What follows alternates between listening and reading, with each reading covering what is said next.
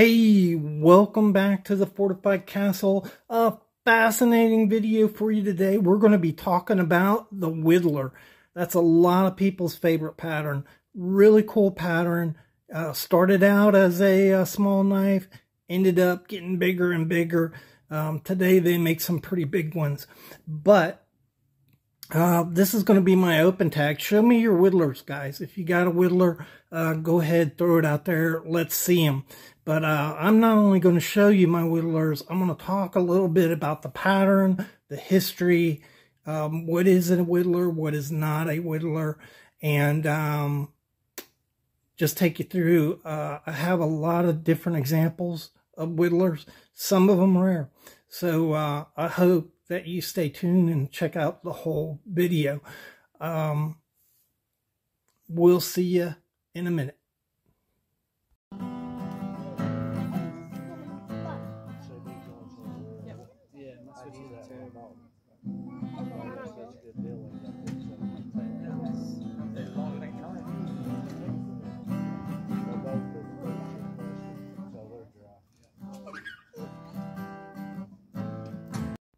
Okay, welcome back to the Fortified Castle. Hi to all my viewers. Bonjour, privet, guten tag, hola, ciao, konnichiwa, and good day, mate, to my friends in Australia.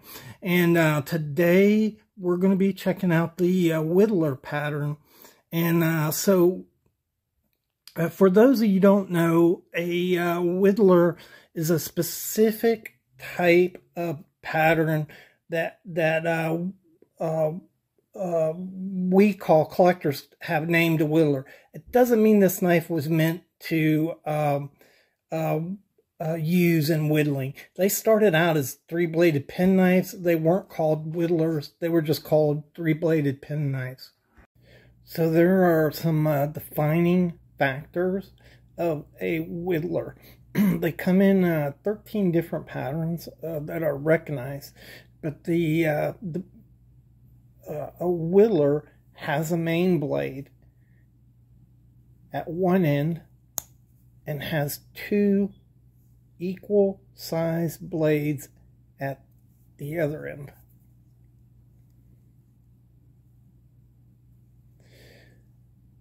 So on this example here, they're not exactly equal, but this is an older knife and one side has been worn down. The other defining feature of a Whittler, so it's not that it has three blades. Stockmans have three blades. Carpenter knives have three blades. But the Whittler has two of the same size blades. Now, this is not defined by size. So they could be really big.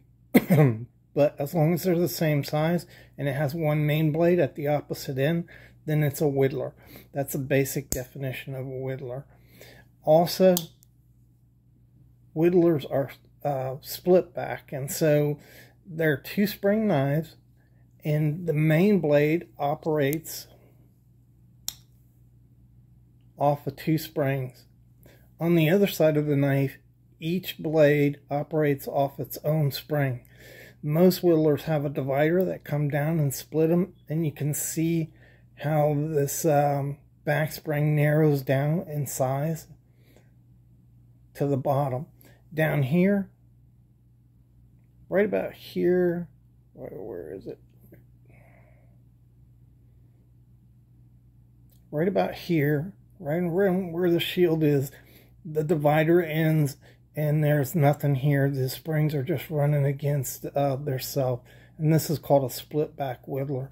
It's not necessary to make a Whittler that way.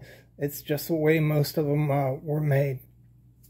Nowadays you can find them without the split back on them, but all the ones in the ancient antiquity were split back Whittlers.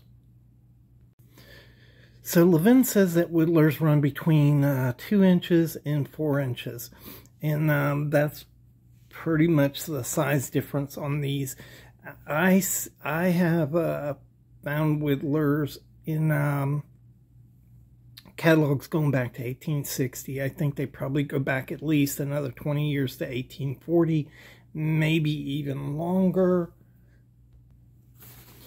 This is a picture of what looks like to be a Whittler. It's a French knife from Art de Courrier. This manuscript was produced in 1771. However, the knives pictured here could be much earlier. But you can see there's a main blade there and a two of the same size blades at the opposite end. And Levin says this was probably the precursor to the Whittler pattern that you see came out of England quite a bit. So Whittlers, because of what I just showed you, the complex manufacture of these knives, you see the nickel-silver divider here and the ends. The back springs are tapered just as a blade would be tapered down to one end. And getting all these blades to fit properly was always a premium knife. So, matter of fact, a Whittler, Remington's pearl-handled Whittler that was 3 inches was $8. Its large trapper, which was an overpriced knife, it sold for $3.25.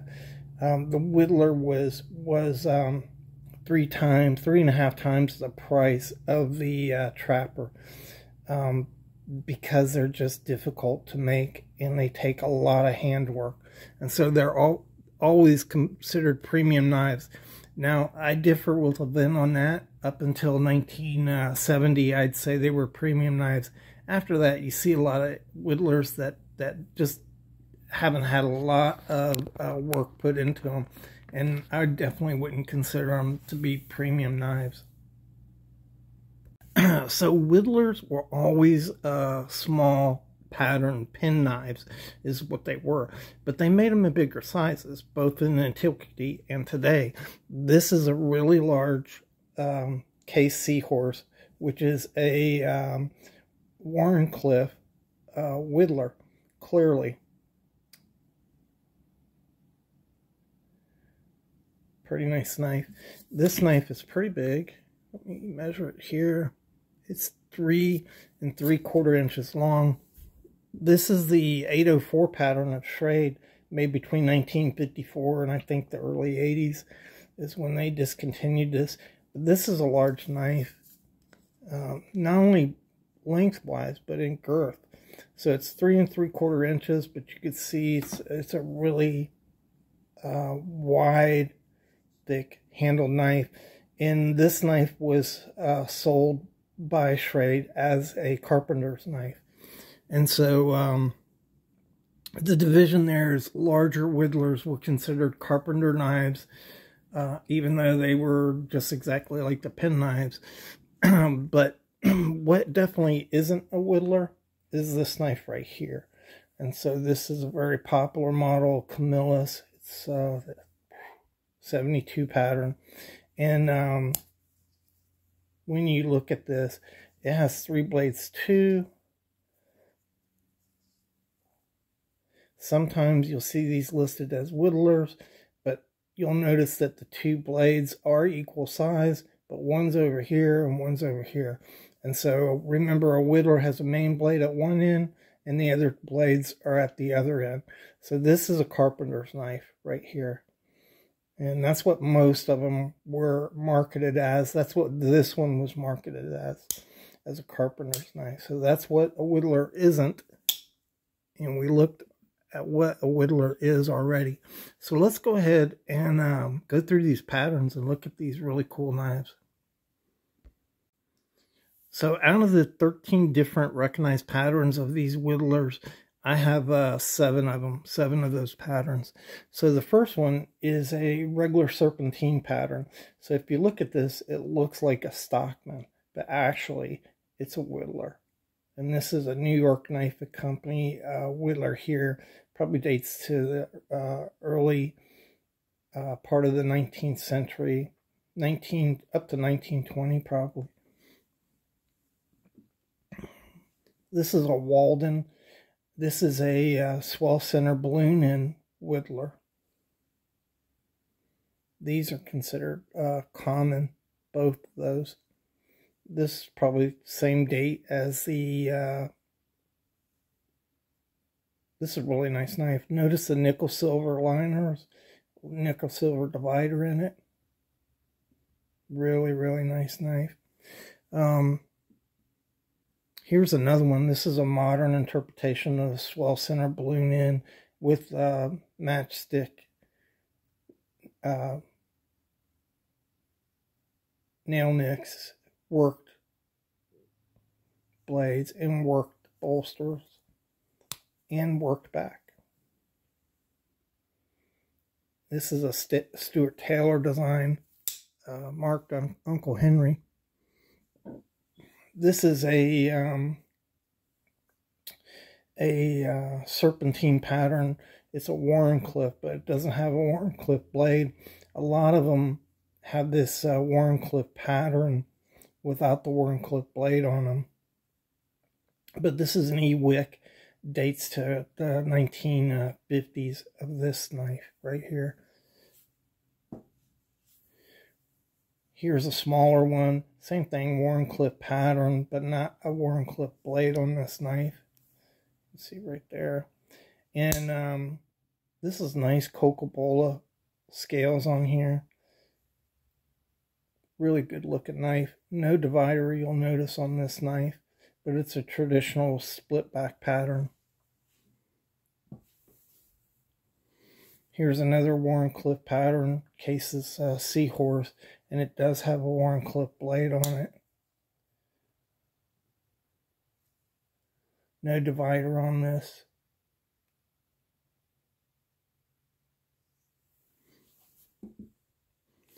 This is a Schrade 821.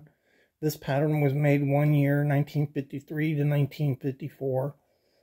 The pattern in the knife is rare, but it's not a rare pattern for split back whittlers, as we've already seen a number of them. If you wonder who made this E-Wick knife, they're exactly alike, except for the scales. So Schrade probably made this knife right here. This is the 804 pattern. It is a Whittler pattern, but sold and marketed as a carpenter's knife. Really robust. Nice little coping blade there.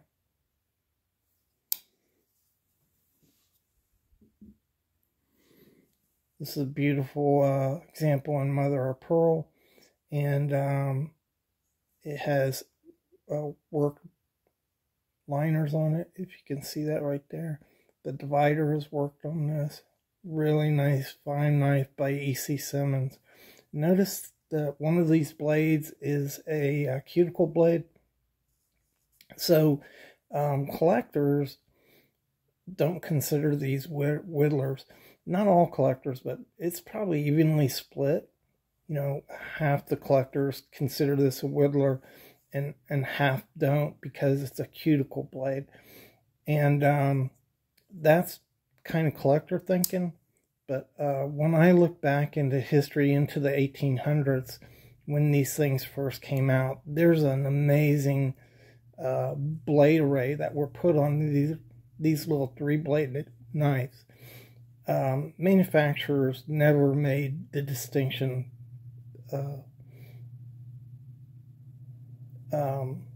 as these being different because they had hygiene blades on them. So I don't either, and I consider this a whittler. This is another serpentine one. This is a shadow knife, meaning the tangs are hidden, and so very easy and pocketable in horn. Really, this is a larger one. Really nice example of an early 3-bladed whittler.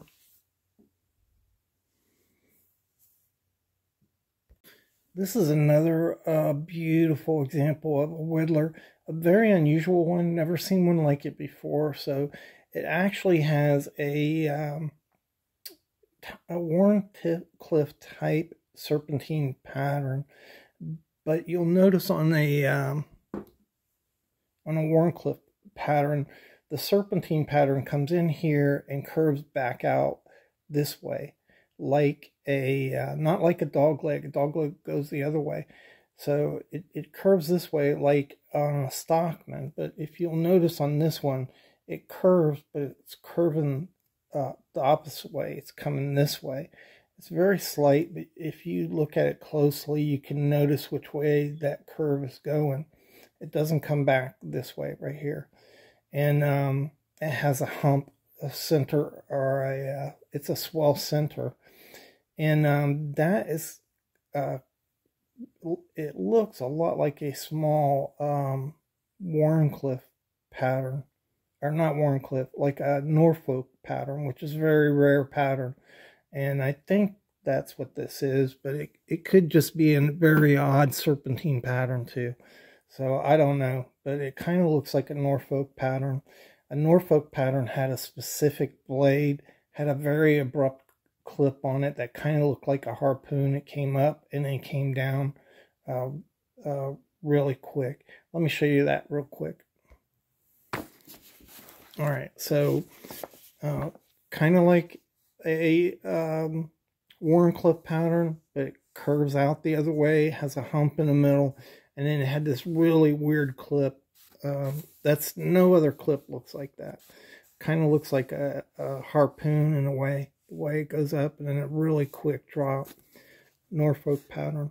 So that's what I think that Robeson is, but you know, it may just be kind of weird and just kind of look that way. But this is a really remarkable knife. 2 3/4 inches. It has a button hook on it, which is unusual. And then everything is polished on this thing. Look at the see the mirror polish on that? On the ends of the back springs there. Everything is polished. When you look down into it, mirror polish. Here's another really unusual pattern. This is called an orange blossom pattern by collectors. It's actually a combination of patterns, and so it is basically a it's a lobster pattern, and so you have a cuticle blade on the back, and the back spring is not a back spring. It goes down the center so that you can work blades from any side and any angle, but the top of it is actually a Whittler pattern, and so the spring is down there. You can see how thick the blade is, and it works off of both back springs. And then the small blades work off of a single spring. It's hard to see, but you can see there's single springs right there. So it's also a gunstock pattern. And so these are just really bizarre patterns of knives. This thing is just incredible. You have worked liners. Look at how mirror polished. I haven't touched this knife other than to wipe it down. So this is all original mirror polish on this knife. And every piece of metal on this knife is mirror polished everywhere you look.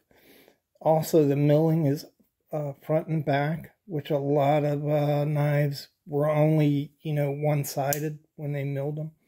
But even if you look down in here, look at the mirror polish on that, on the ends of the back springs there. Just absolutely incredible. Look at that. Fantastic knife. The orange blossom pattern was the most expensive pattern of knife that you could get. The only one that would be more expensive if you were getting a Bowie that had gold, silver, and pearls on it, something like that. That could be more expensive. But for an average knife, a manufactured knife, this was the most expensive knife that you could get in the 1920s. This is a equal end pattern. These are really common, as common as the Wharncliffe or sleeve board patterns, which were the most common. right here. Beautiful knife, little tiny. You can see the back spring there, and then this knife dates pre-1890. Pretty cool. Genuine tortoiseshell. That's a Westingham. Here's another equal end pattern right here. I think this is a White and Sons. Let's see. Kraus. This is a Kraus, a German knife right here. Another really nice knife though. A lot of mirror polish on it. Mother of pearl. This is a German knife, really obscure company. I can't find any information on it other than it was a German company, and it was a 1800 knife. Pretty unusual blade design on that. That stock on there, and then it just goes down to nothing. And both the back blades are broken. But I just got it because it's such an old, unusual knife. Really cool.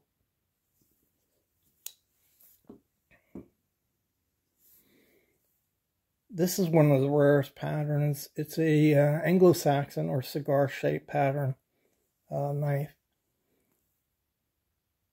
And this is a Robertson. Pretty knife. Very rare pattern.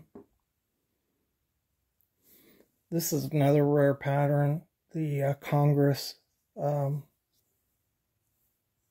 it was made by Novelty Cutlery Company.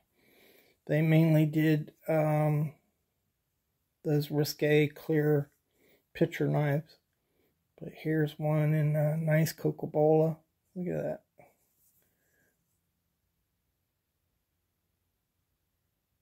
Really nice. These Congress patterns are rare though. And this is sleeve board pattern from GEC. I think it's around 3.5 inches, maybe 3 5/8. Yeah, 3.5. Beautiful little sleeve board Whittler. Here's another sleeve board right here. And that's a W.H. Morley and Sons. Really nice knife here too. Well-made German knife. One of the best German knives I've ever seen. Alright. So that's a look at the your sleeve board or your Whittler pattern. When they get bigger, sometimes they're considered carpenter knives. They're still whittlers though, unless the blades are split up.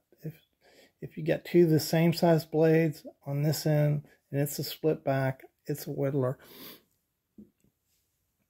13 different patterns. Some of them are rare. I showed you a few of those. The other rare ones are the jumbo, so that's a really big. They were usually sleeve board design like this. They're just huge. They're like 4 inches. They're like this thick. Really, really big knives. Those are really rare. The oval ones are rare. The Congress one is rare, and the Norfolk one is rare. So I hope you enjoyed the video. I hope you found it informative, and I'd love to see yours.